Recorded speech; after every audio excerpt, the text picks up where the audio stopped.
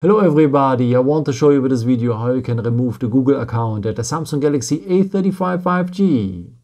For that we will need the settings for, so just scroll down here, tap down here on the symbol for the settings.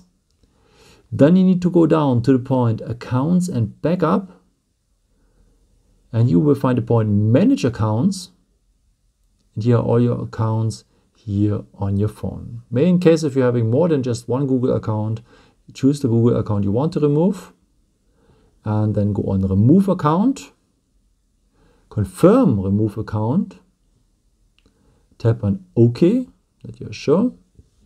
And now you have to enter your phone PIN in case you have one. So it's the 1 to unlock the screen with.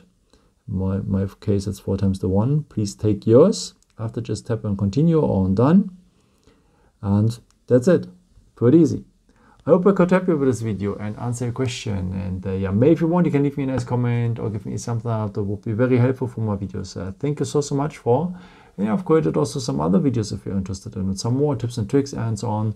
Or you can also subscribe me if you haven't done it before. Thank you so much for your support, and yeah, maybe until next time. Ciao.